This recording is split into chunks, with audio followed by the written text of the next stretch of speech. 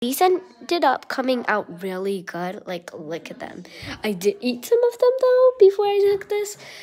And, yeah, they were really tasty, too. Like, look at this one. This one is my favorite. This one is, like, a little chubbier.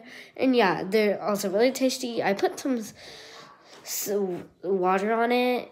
I sprayed some water on it, and then I put salt on it to give that salty effect. So, yeah. And yeah, doing a lot of them took like 20 minutes. And they were like really good. And yeah, they were crunchy too sometimes. Okay, yeah.